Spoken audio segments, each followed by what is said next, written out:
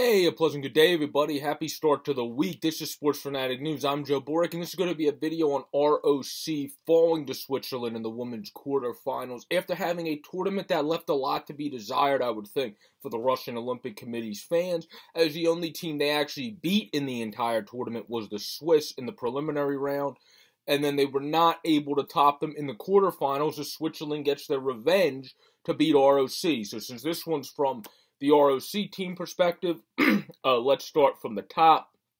At the top of the tournament in ROC's first game, they were able to top Switzerland, as I just said, 5-2 at the women's playlist. That's linked at the bottom of this video at the end. You can check out that recap from back then if you want. And then as you continue, they lost 5-0 to USA, 6-1 to Canada, so by a 5-goal deficit to both of the top clubs. And then ROC lost 5-0, so by a 5-goal deficit to actually all three of the top clubs, to Finland. So literally by all three, US, Canada, Finland, all three of the top teams, ROC lost by a 5-goal deficit. So that just shows you there's a disparity there. They still have work to do to be able to compete with those teams. That's pretty much point blank what that tells you.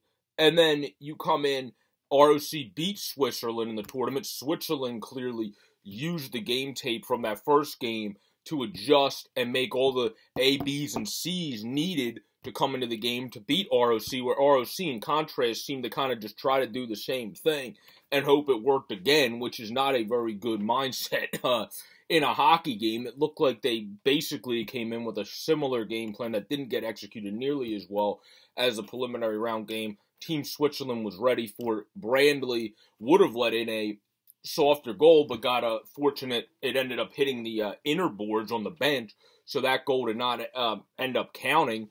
And then there would have been, then there was another goal in that game, for ROC, that did end up counting because they didn't read that it went off of the inner post.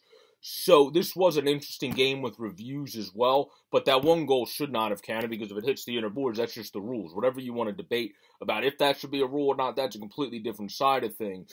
On if that goal should have counted or not, it should not have because of the rules.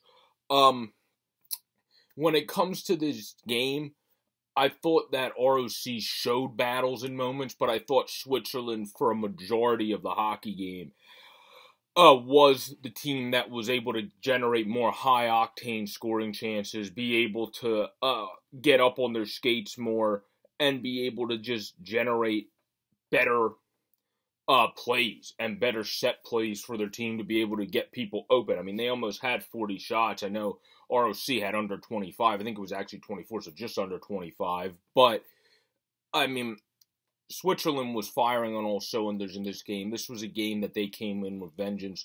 ROC fall. They kind of came in with a similar game plan, hoping it would work again. Clearly it didn't. Overall, for the tournament grade, I would have to give ROC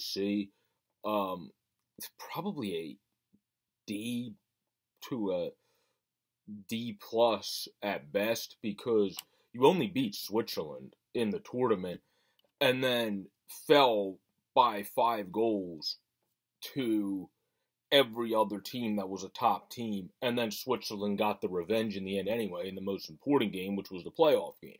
So I would have to say that's at best a D. The only reason it's not an F is you did get the win